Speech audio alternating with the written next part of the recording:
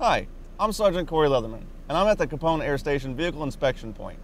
Lately, they've gotten kind of a bad rep for failing vehicles. Well, just recently they changed their policies, so I'm here to find out firsthand if they've improved their customer experience. After pulling your car into the bay, the inspection begins.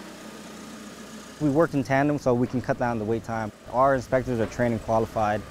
They know what to look for as per the regulation and, to make sure your vehicle is safe and servable, not just for you, the user or the operator, but everyone else around you.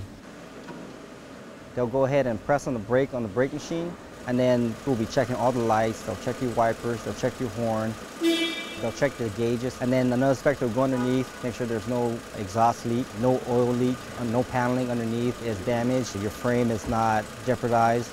Also make sure that your tires are good. There's one important reason they've made these changes. The voice of the customer is the #1 driving factor. So if they come in, they think, hey, there's a better way that we can improve this process, or there's a better, or there's a suggestion that can help us, we take that into effect and we try and implement it. Good to go, sir. Well, as you can see, car's ready to go. Got my paperwork, I'm good to go.